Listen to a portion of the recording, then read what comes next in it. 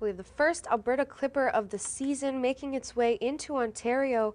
But what is an Alberta Clipper? Well, the name's a bit of a dead giveaway, as it does start in the prairies, or more so Alberta, due to the fact of a system moving over the Rockies will form on the lee side of the mountains. Now, there's a look at the moisture. Now, these systems don't bring in a whole lot of moisture, but we will see a bit of accumulating rainfall. Not snow this time, but it will be rainfall accumulating in through southern and eastern Ontario. Here's a look at it there. It's a very fast-moving system as it swings across the prairies into northwestern Ontario and then the Great Lakes region, dropping quite a bit of rainfall Thursday into Friday. Friday will be the main soaker of a day. Here's a look at how much rainfall we could be seeing. Largest amounts on the east side of the GTA, but nonetheless, the whole Golden Horseshoe will be accumulating up to 30 to 40 millimeters of rain.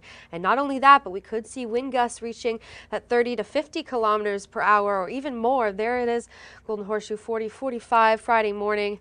So definitely going to be quite a wind event. So stay safe out there.